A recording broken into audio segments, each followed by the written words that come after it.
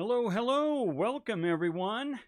Let's do the regular thing. Let me make sure you can see and hear me okay, especially since I'm using a new camera today. So hopefully it's more clear than it's been in the past. But let's make sure you can see and hear me. Can you see and hear me? All right. Okay, Madison, I can see and hear you. Fantastic. Hopefully it's good and sharp. That's kind of the goal of this new camera. All right. And thank you. Afnan, thank you. All right. We are going to jump right into today's lecture because we've only got an hour and a half. I want to make sure we get it all. And so with that, let us switch over to our presentation. Labor and Capital Part 2. This time it's personal. And it really is. We are really going to bring this down to a very, very personal level. So what we're going to do is we are going to look really at 3 readings, and then I'm going to tee up a video for you. The Humans Need Not Apply is a video. It's a fantastic video. Really a thought-provoking video. I'll tee that up for you. But what we need to get through today is Lady Chatterley's Lover. That's right. We're looking at a banned book. An Employee's View of the Labor Question by Carnegie, and Man and Machine by Gandhi. Yes, we're going to read some Gandhi that you've never seen before. I can almost promise you that. Okay, so let's go ahead and get started.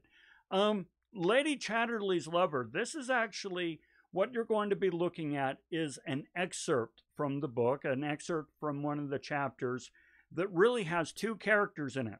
We have Connie, who is Lady Chatterley, so Connie, and her husband, Clifford. And Clifford owns a mine, okay? A mine, as Gimli would say. And he, of course, has a whole bunch of employees that work the mine. And this is back in the early 1800s, pretty darn awful work. And so Lady Chatterley, Connie, and her husband Clifford are kind of having a debate of sorts about the role of a mine owner and the role of the employees. So let's take a look at this. So first thing, what is the most important thing that you need to have to be successful in a capitalist system? Well, I maintain that the most important thing to have is in the title itself, capital. And that's really what this excerpt from Lady Chatterley's Lover is talking about, is how capital should be used. Remember, capital can mean anything from money to land, factories, resources, things that generate wealth. Okay? Remember, capital generates wealth. And so to be successful in a capitalist system, you need things that generate wealth. And we've talked about this in previous lectures. We're going to go deep today. So we're going to talk a bit, let's explore this idea of what is today called redistribution of wealth. Now, if we look at this in today's lingo, today's nomenclature, redistribution of wealth is kind of taking from the wealthy to redistribute, to give to those with less wealth. And we already know that in our economic system here in the United States anywhere, we practice some degree of redistribution of wealth. We talked about this when we read about David Potter and the American form of capitalism. So I own a home, I pay taxes on my home. A home and the land it's on is capital. I pay taxes to pay for school. Okay, so that is a form of redistribution of wealth. I am, and you are all taxed so that we can subsidize other things. We can subsidize different programs. That's an example of redistribution of wealth. Well, let's see what Clifford, the mine owner, has to say about the idea of redistribution of wealth. He says here, the point is not take all thou hast and give it to the poor, but use all thou hast to encourage the industry and give work to the poor. It is the only way to feed all the mouths and clothe all the bodies. Give away all we have to the poor spells starvation for the poor just as much as for ourselves. So he's taking a very conservative stance on this, which is to say, listen, I have capital, I have wealth, and the very best thing I can do with this wealth is create jobs. And thereby, other people can earn a living by working. Very traditional, not incorrect view of the responsibility of capital, of the conservative aspect of redistribution of wealth. However, I want to play with something here. He says something at the end that I think is somewhat loaded. He says, giving away all we have to the poor spells starvation for the poor. Okay? I want to play with this idea. So give me your thoughts. Do you agree with this and why? Or do you disagree with this and why? So let's take a minute to think about that. Do you agree that giving away all we have to the poor, or giving to the poor, spells starvation for the poor? Or do you disagree? And be sure to say why. So let's play with this for a moment.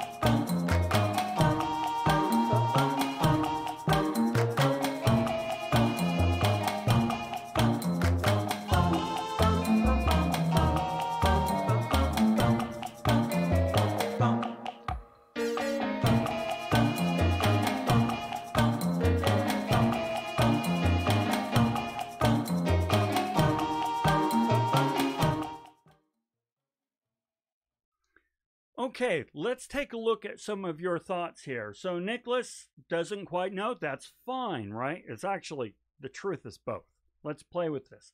Now, Brock says, I agree. I think it's like the example of giving a fish to a man so he can eat for a day versus teaching him to fish so he can eat for a lifetime. Well, now that adage has held up, and it's an interesting adage. But let me ask you this. Teaching him to fish, well, that takes money. So in order to teach a man to fish, he has to get a fishing pole, he has to get a license, he has to get the training. And all of you who fish know that there's actually an awful lot to fishing, and it can take years to learn to become a good fisherman. Well, now, are you willing to pay for that poor person to become a fisherman? Because that's what we're doing with you guys right now at Salt Lake Community College. 60% of your tuition is subsidized by taxpayers, which means we believe that, and it's totally true, we believe it is a good investment to train people in job skills. But that investment requires capital. So, yes, teaching a man to fish, feed them for a lifetime, but that takes a few years of investment. Are we willing to redistribute wealth to make that investment? Let's see, both ways agree and disagree. You know, it's really a tricky thing, right? So on one hand, let me paint the extremes for you. The extremes will say, well, heck, if I give to the poor, they're just going to go off and get drunk and take drugs, and they're going to do, I'm not going to support that. And so giving money to them is throwing good money after bad. On the other hand, if we say, well, no, most of the time, because of the profit motive, people want to improve. They want to push themselves.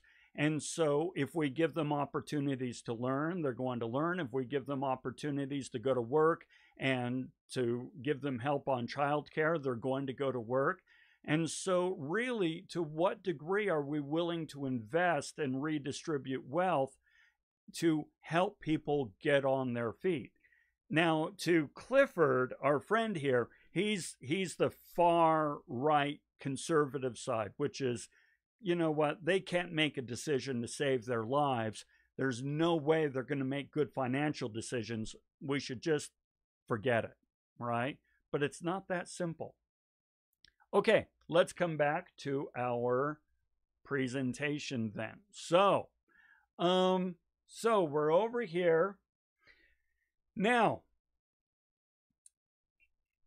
another thing that comes up is whether or not folks are forced to work. Now, remember, we talked about this, right? Back in the old days, there were two ways you would work. One is family tradition. My last name is Schiffbauer. That means shipbuilder, which means my family made ships. If your name is Smith, if your name is Tanner, if your name is any of these things that are related with a profession, odds are it was by family tradition that your family made a living. Or it was through slavery, indentured servitude, forced labor. That's how we got work done. But then we became enlightened. Don't worry, we're gonna tease this. I'm being tongue in cheek. We became enlightened and said, hey, anybody can do whatever they want, whatever the market will bear. Remember, laissez-faire, free market. So as Connie says, but you make them work for you. They live the life of your coal, of your coal mine. And Clifford said, not at all. Every beetle finds its own food. No one man is forced to work for me. Well, now here's the issue. Technically, they're not forced. They're not slaves and so forth, right? And their names aren't minor. But here's the thing. There is exploitation of need. And that's very much what's going on here. So these folks have no capital, no money. They are not mobile. Okay, they can't just get up and move. Today, we're very mobile. They cannot just get up and move and go where there's more opportunity, okay? And in many ways, they might be, in debt up to their eyeballs to the company. There's an old song, old mining song called I Owe My Soul to the Company Store. That's because a lot of these employees would take credit out from the company store just to eat and to pay their rent, which the company owned. And in return, they'd work for the company, but they could never quit because they could never pay off the debt. So they became indentured servants that way. So yes, technically they're in a free market, but you are only as free as your resources allow you to be. I want you to think about that. For example, right now, I am free to fly to Paris. I have the right, I have a passport, I am free to fly to Paris. However, I do not have the resources. I cannot afford to visit Paris. Therefore, I am no more free than a man sitting in jail right now, because we are only as free as our resources allow us to be. And these employees are not free.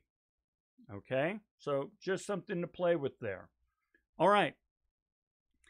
Clifford also goes on to say that there exists an absolute gulf between the ruling and the serving classes. Okay, I just wanted to see what was there. I want you to think about this, an absolute gulf between the ruling and serving classes.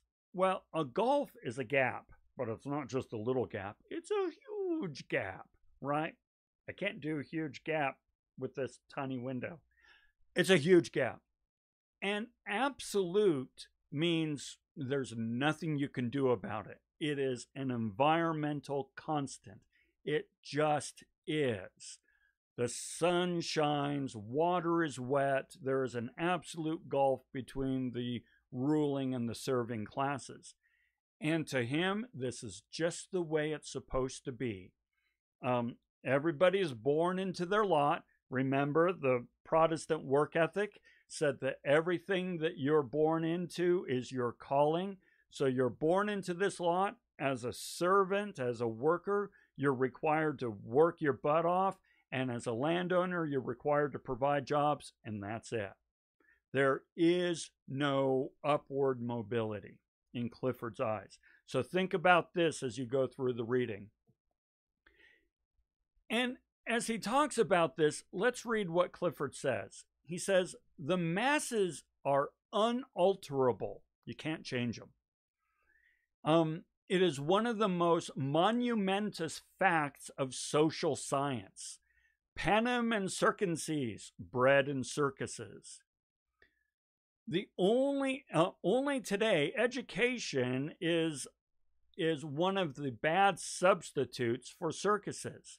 What is wrong today? Is that we've made a profound hash of the circuses part of the program, and poisoned our masses with a little education. Okay, so like I say, let's unpack this. Let's see what he's talking about. First of all, let's talk about panem and circenses. And I don't know if I'm pronouncing that correctly. Bread and circuses. So as it says here, it's the cynical formula that the masses, you and me, we're the masses. Ordinary people like you and me can be distracted from their unfortunate state through entertainment. So life sucks. Life is awful. But so long as we provide entertainment, then they'll forget their troubles. Okay? So I want to ask you, it's a different question for the next coming up. So think about, do we practice kind of bread and circuses today? Is this something that is part of our lives? Now, personally, and this is just me, I think we do.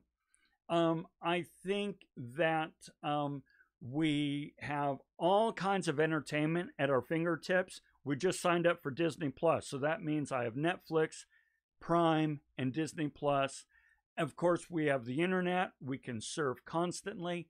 We can get onto Facebook and Instagram and Twitter and TikTok and so forth, and we can practice all kind of vitriol and feel like we're engaged and in things, but all we're really doing is distracting ourselves from what's really going on and from what's really important.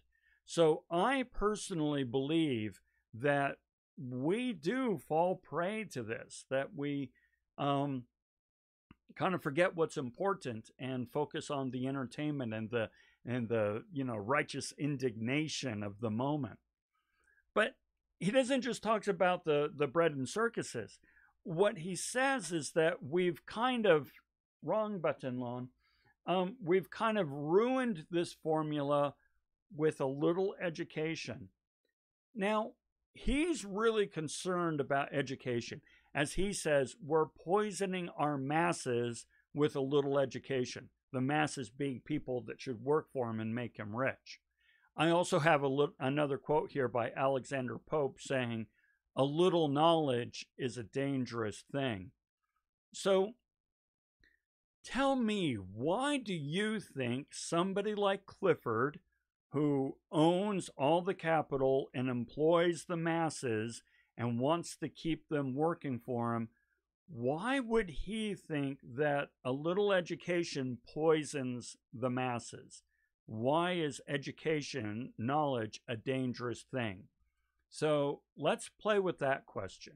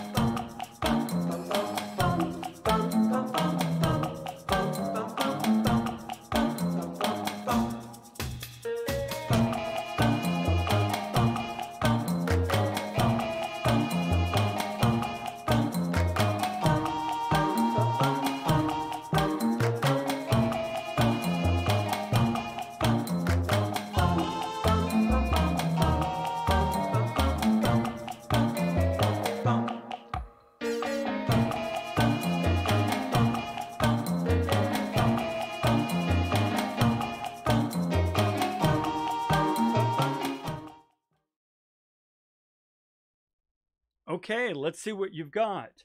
So you might still be typing it out. I totally get that. So let's bring it in. Here we go. There's a little bit of a lag, so I always know be patient, right? So Brock, a little education would be dangerous because it would teach people to think on a higher level than normal and thus challenge the system that the leading class has in place. I agree 100%. That's what I think is if you're ignorant to your misery, ignorant to your state, and ignorant to the relationship you have with the ruling class, then there's nothing to question. But when you start to learn things, when you start to get some insight, you start to challenge the status quo. And the last thing that Clifford wants is for anyone to challenge the status quo. Brock, I completely agree with you.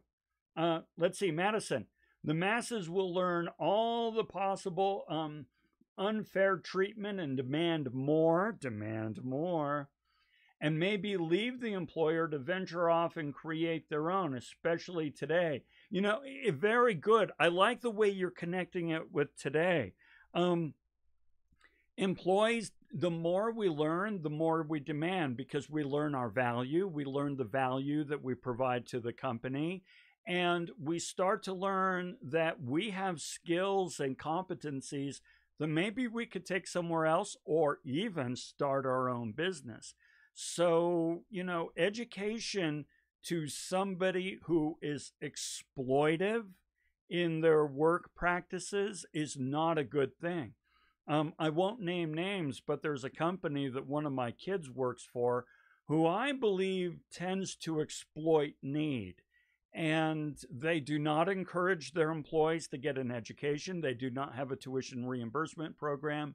As a matter of fact, they kind of poo-poo people who start to talk about, I'm thinking of going back to college.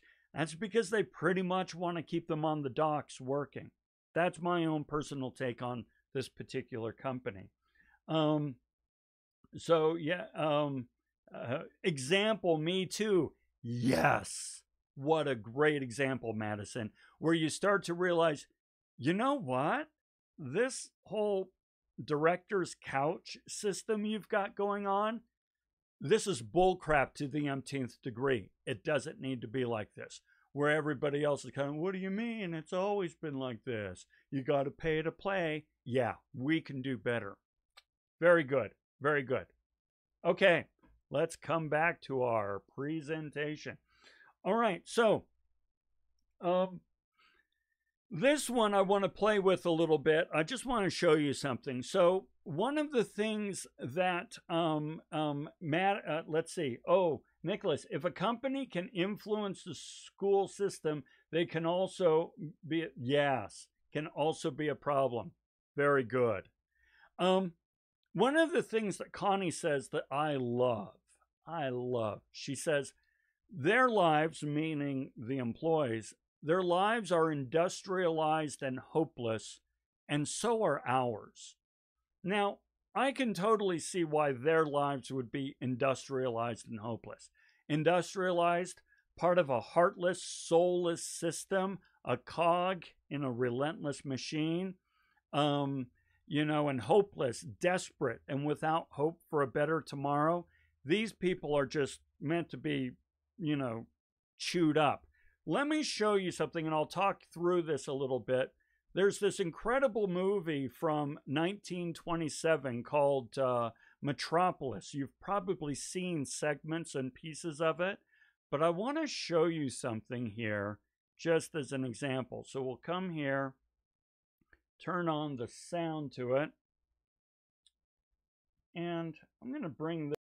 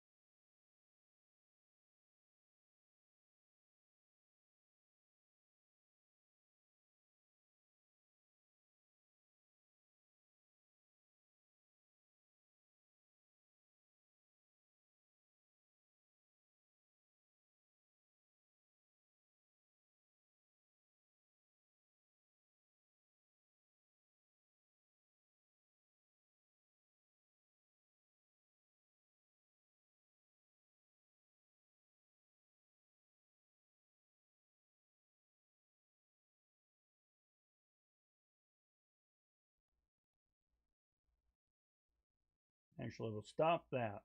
So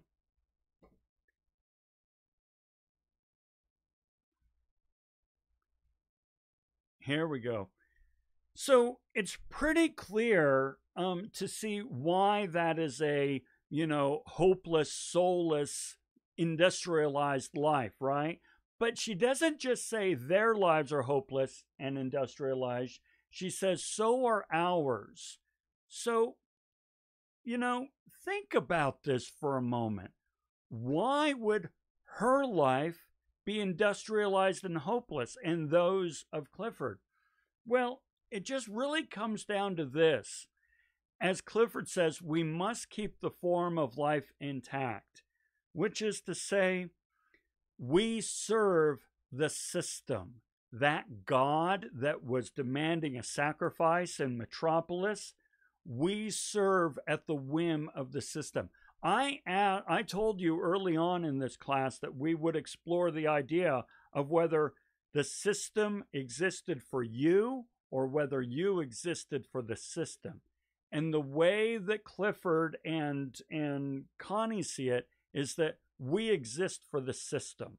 Everybody does, which means if you want to do something different, too bad. You can't do it. You have to make money. Wake up, you got to make money, as the lyrics go. And it is all about the Benjamins. And so your life is industrialized and hopeless, even when you're at middle class or above, because you're working for the system. That's the concern she brings in. Okay, so won't worry about, it's a quote from Jean-Paul Sartre. Every existing thing is born without reason, prolongs itself out of weakness, and dies by chance. It's a very bleak view of the world and existence, and that's what Connie has. Okay. Hey, yeah, Nicholas, he caught the quote. All right. But it's true, right? Wake up, you got to make money. Ugh. It's a disturbing thought. Okay. We got to keep moving because we got to finish by about 12:30 or so. Okay, An Employer's View of the Labor Question by Andrew Carnegie. Now, here's the thing, and this is what I love. I love Carnegie. I'm going to tell you why. He's not this altruistic, capitalist saint. He's a, capitalist, robber baron bastard, just like the rest of them. He's in it to make money. He's in it to make money. He is in it to make money. Make no mistake. However, he's smart. He knows that the best way to make money is to create a fantastic environment for his employees. Now, for you guys, you're kind of like, well, duh, that makes sense. Take care of your employees and they'll take care of the customers, and the customers will make profit for you. People service profit. You get that. But back then, this was like revolutionary, almost like, socialist thinking. Now, again, he's not doing this because he's like this, enlightened person in terms of the human condition. He just wants to find better ways to make money. And let's see what he says are the ways to help people to help make money. He wants industrial peace. When management and employees are crashing, are at odds, are at loggerheads, nobody is better off. Nobody's making money. Nobody's progressing. Nobody's doing well. You see this nonsense going on here with strikes and so forth. Nobody is benefiting from this kind of violence. And so he understands that the way to make money is by having peace in the system. Well, how are we going to get this kind of industrial peace? He has 4 steps. You'll look for these in the reading. One is he wants to compensate employee based on a sliding scale in proportion to the prices received. What does that mean? Well, in a normal business in his time, let's see, you're paid $1 an hour, you make $1 an hour. And if the product that you're making, the price goes way up and you're making tons of money and lots of money is coming in, you're still making $1 an hour, $1 an hour. Well, he says, no, you should be paid according to how much profit that product is bringing in.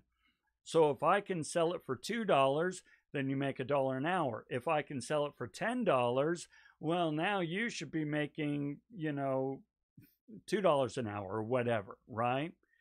Now, this was revolutionary to him, but this is something that's actually in regular practice today. We can see it in different ways. If you're paid by commission, you're paying according to what you bring in. When I worked for Intel Corporation, they actually had a policy where my salary, the salary of all of us employees, was actually below market, which is to say we made less per year than our counterparts in other tech companies. Were we upset? No, because I'll tell you why. Our profit sharing bonus was huge. I mean, really big, right? So that means if the company had profitable years, we made bank. And if the company did not have profitable years, we did not make as much. And so that is how Intel would tie profitability to our pay. And we loved the system. And that's what he's recommending here. Okay? Revolutionary. All right. Number 2, proper organization led by the best managers that confer freely with employees. Now, once again, to you guys, to us, hopefully, this is something you experience and you understand and you get it. This was nuts crazy back in the day. Back then, you want to know how you got to be a manager? First of all, you had to be male. Had to be male, and you had to be the son or son-in-law or nephew or whatever of the company owner. It was all nepotism. You had to be a white male who was related to the owner. And so all the managers would just simply be the white male members of the family. No skill, no experience, no training, no education. They were put in as the elite, the blue bloods, and they didn't confer with the employees because they were the blue bloods. They knew better. Carnegie's saying, no. You hire the best managers, you train them, you get them up and running, and then you tell them to confer with the employees and create some collaboration. This was crazy. But remember, it's all about industrial peace. Peaceful arbitration. You're not going to do strikes and you're not going to do lockouts. I'll explain strikes and lockouts here in a moment. But you're going to sit down and talk. You're going to sit down and talk and figure out the best solution, one that fits everybody's needs peacefully, because strikes and lockouts cost money. And ultimately, number 4, and this is what it all comes down to, no interruption of work. No interruption of the work. Because if you're not producing, you're not making money. And Carnegie's all about making money, but he says, hey, so long as we're compensating people based on the profits we make, and we give them the very best managers we can train and they confer freely, and we sit down and we negotiate in good faith according to terms and conditions of working there, policies and pay and so forth, and we have a constant flow of work, everybody's going to be happy, and I'm going to get rich, and they'll be happy as well. Today, this is pretty much standard, but back then, this was revolutionary. By the way, strikes versus lockouts. A strike is when employees refuse to work, so they leave the factory and they'll picket around. A lockout is where the company will actually kick out the employees and say, you can't work here this week. We're going to close the factory for the whole week, whole month, until you guys, agree to come back to work at this lower contract. They're really just tactics that are based on the idea of who has the longest runway, who has the deepest resources to outlast the other.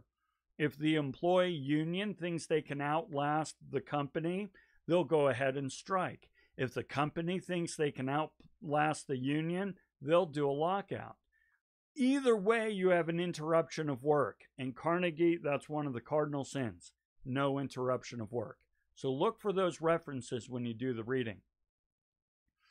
Another thing he talks about is employee ownership of the company. He actually has mixed feelings about the idea of employee ownership. He really likes the idea that it increases the employee's stake in the company. If it's not your company and it's just a job, you don't care. You show up, you do your work, you leave. It's not a big deal. Whereas if you're a part owner in that company and you are a part owner in the profits, you're going to work a little bit more. You're going to work a little bit harder.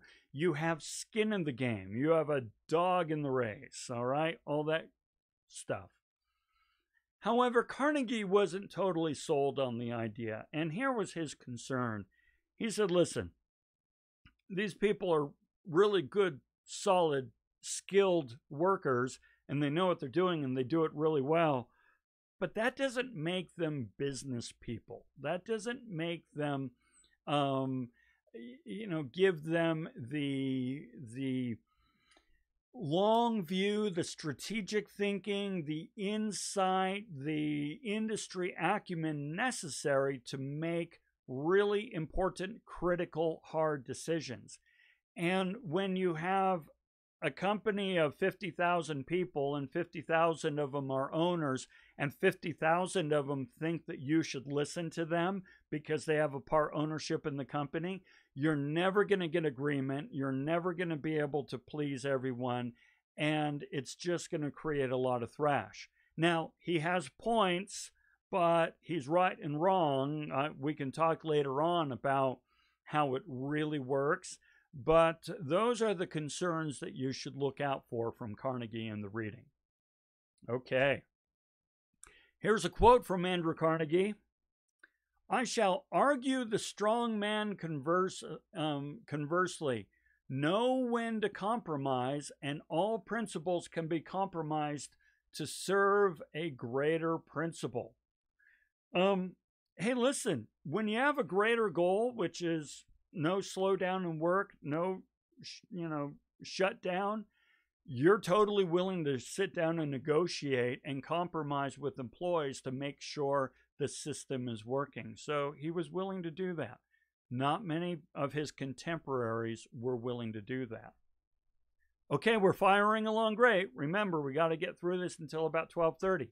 So let's move on to Mahatma Gandhi. I apologize. Normally we work in some breaks and you're not getting those. And so you're probably like, dude, I'm drinking from a fire hose. But you can come back and watch this later on to kind of pick up the key points. Okay. Man and machine. Here's his deal. Think back to some of the problems that we talked about, division of labor, the things that both Adam Smith, the father of modern economics, and Karl Marx, the father of socialism, brought up.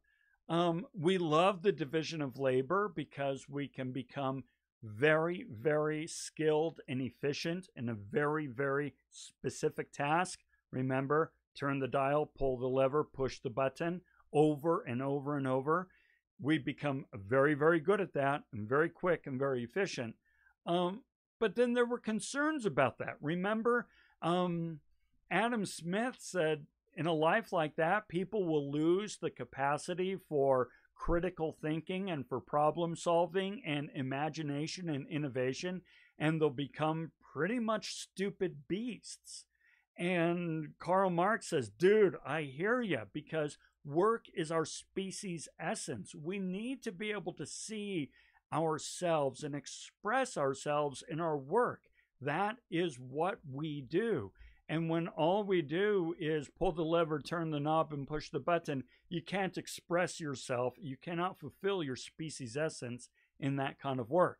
Okay, you remember all that, right? You're good. Okay, so let's see what Mahatma Gandhi's gripe was. Well, he says, listen, what we're really doing, he felt, is we are placing the emphasis on the wrong syllable. So capitalism really loves efficiency. Produce more with less. We adore efficiency. And we're always trying to figure out how to be more efficient, how to produce more with less investment. But less investment also means less labor, right? We are totally willing to fill our factories with machines and computers and robots of every ilk in the pursuit of efficiency, all right? That's what capitalism does. On the other hand, Gandhi says we should be placing the emphasis on labor, valuing the role of work over efficiency. Now, this means that, yes, you will have some very over-engineered hierarchical processes that involve lots and lots and lots of people that really do very little in this whole over-engineered Byzantine system, but they're working. These people are working. And to Gandhi, the idea of laying somebody off and replacing them with a machine was abhorrent to the umpteenth level. I mean, you're putting a machine ahead of a human being. Efficiency should not, push out the value of labor. That's what Gandhi is saying. Now, you also have to understand where the dude is coming from, right? So, as you see from this graphic here, India is the second most populous country in the world. There are billions of Indians, right? So think about this. There are about 300,000 Americans, 300,000 people living in the US. But there's like 1.7 billion people living in India, okay? So that means that and I understand right now we're in a COVID-induced recession. I understand our unemployment numbers are much higher, but let's just say for a moment that our unemployment is 10%. That means we can produce in this country with 90% of 300 million and do just fine. Well, that if we had 90% of 300 million, whatever that was, working in India, that means your unemployment rate would be something like 80% or something. I'm making these numbers up, but your unemployment rate in India would be massive. So there's a lot of people to employ, okay? And trust me, I've been in India. I did some work in India. And yeah, they over-engineer everything. There are 18 people to do one person's job over there. But that's because they value labor. I'll give you an example. When you rent a car in India, a driver comes with the car. So, whereas here in the US, we rent a car, we get in the car and we drive off and head to the business building or whatever, there, the driver comes with the car. The driver takes you there. By the way, you're grateful to have an Indian driver because they are excellent, excellent drivers and they need to be in that system. But then when you go off to work, where's the driver? Sitting in the car for 8 hours because they come with the car. Now, you and I might be going, are you freaking kidding me? That is like insane. Well, it's a job. And they've got 1.7 billion people to employ. We wouldn't even begin to know how to do that. Okay. It's also a question of perspective, right? So capitalism really likes the efficiency and to deliver more product and better features and better quality at lower prices. Whereas Gandhi's view is much more about allowing people to fulfill their species essence in their work. I'm going to go on to talk about it through here. It's not that he's necessarily against machines. I want to be clear about that. And in the reading, you will see that he loves the Singer sewing machine. He says the Singer sewing machine is a great example of a good machine. In fact, he calls it a love story because the story, as he tells it in the reading, is Singer was this businessman and so on and so forth, inventor, and he saw his poor wife there sewing clothes day in, day out, little sewing and needle and so on. And he said, you know what? Now, of course, in that day and age, that was her job, right? She would sew the clothes. And he's like, that looks miserable. I don't want my wife miserable. I'm going to invent a machine that makes her life, her job, more enjoyable. It doesn't replace her. It makes her work more fulfilling. So, for example, Right now, I've got this new camera. Hopefully, it's nice and crisp and clean for you. I have this great microphone. I have good lighting. I have a narrow depth of field. All of this technology, all these machines are allowing me to do my job better. They're not replacing me. They're allowing me to do my job better. And yeah, this is very fulfilling. I love doing this. And when I have technology that helps me do it, all the better. So, machines that help you in that way, he's all for. Okay. Ultimately, for Gandhi, the goal is happiness. He would agree with Karl Marx saying that work fulfills our species' essence.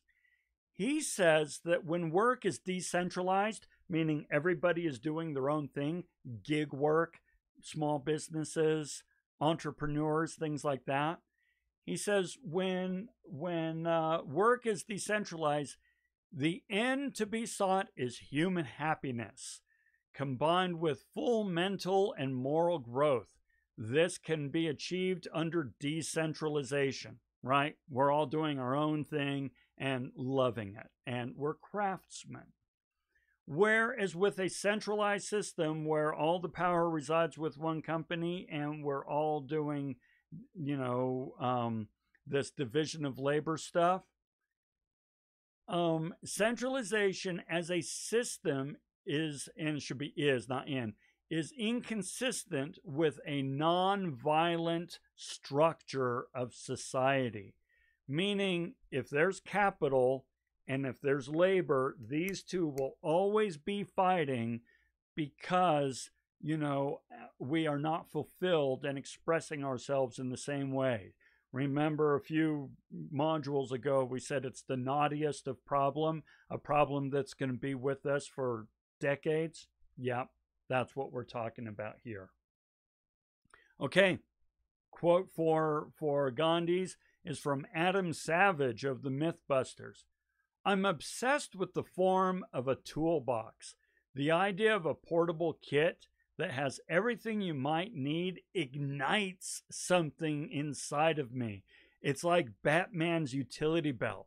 Now, if you know anything about Adam Savage, you know he's a creator. He's a doer. He makes things. He loves to make things.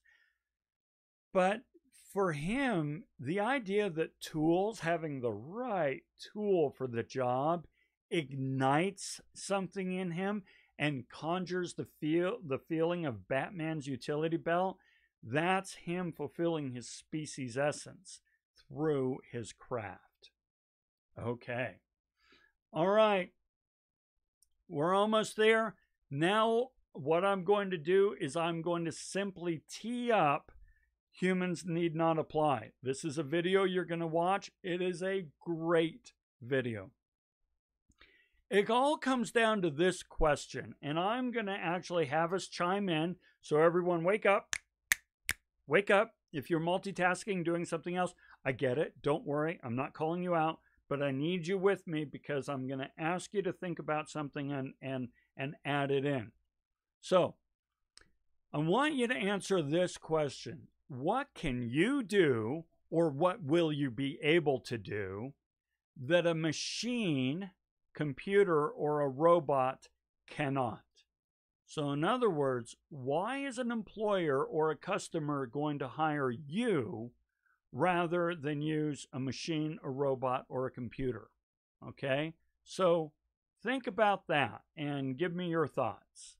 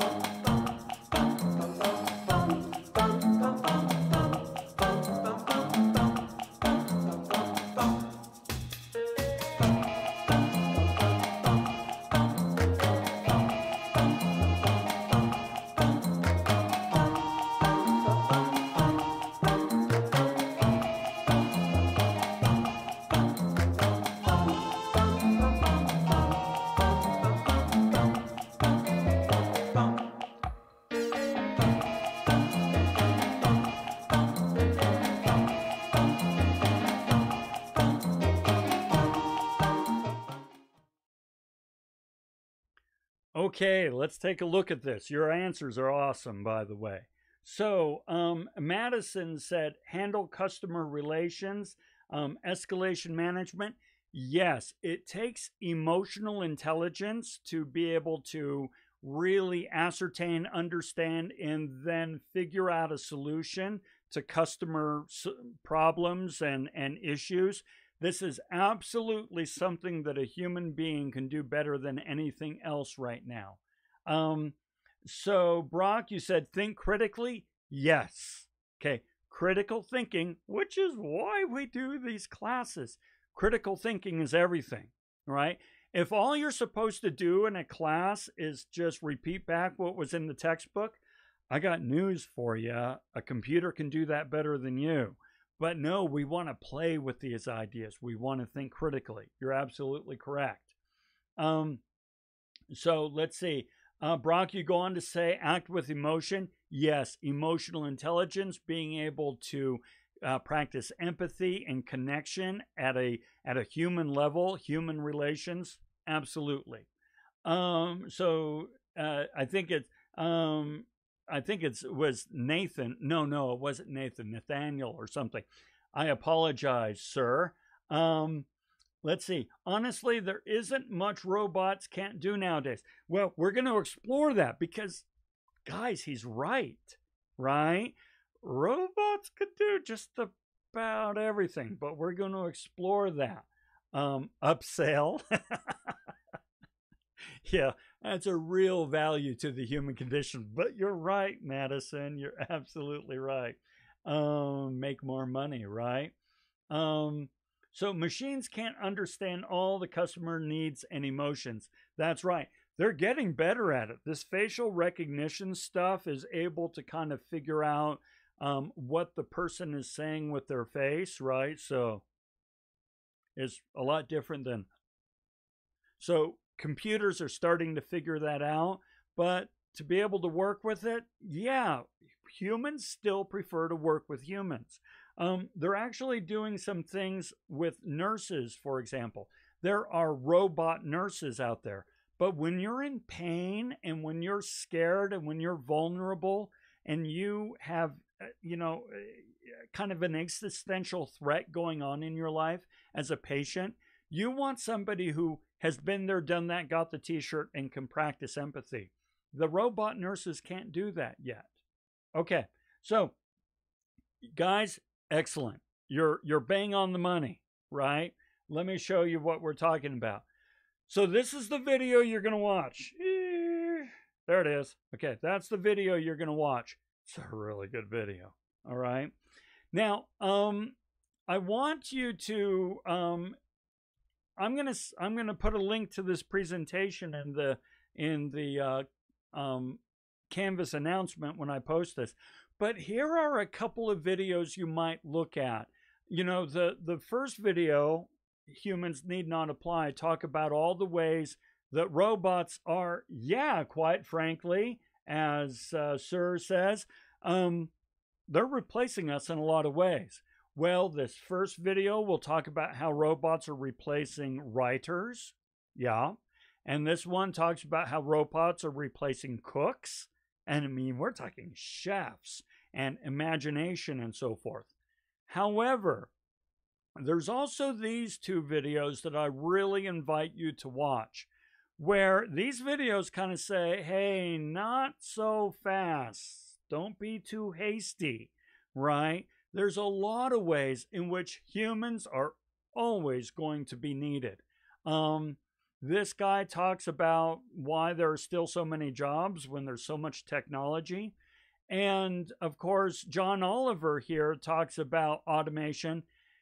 The thing that he says that I think is bang on right is you will always be valuable if you can do a series of non-routine tasks that require social intelligence and complex critical thinking and creative problem solving. And you guys already put all that, right? The job you're looking for in the future, the job you want to always be safe and secure, is one that should not have routine tasks, one that require you to have social intelligence and empathy and emotion, be able to, you know, think critically in complex, wicked problems and solve problems creatively. Yeah, coders, right? Although they are replacing coders. You're right. Machines are totally replacing coders. In fact, coders today are coding machines that code. It's crazy and nuts. Okay. And let's, oh, hold on. I didn't mean to do that. Stop. I pushed the button to actually pull up the presentation. And folks, that's it. Congratulations, we did it. I wanted to be done by 12:20. I made it by 12. I admit, I probably went through that too fast. I was anxious to make sure that we got done on time, and as a result, I kind of just fired through it, right? But what I want to do is pause, see if you have any questions, any comments, if you'd like any additional insight, and ask if you feel like you're set up for success for this week, because that's what it's all about. So let's see. Any questions? Yeah, you're right. Encoders, yeah. You'll see some interesting stuff about coders in the Humans Need Not Apply.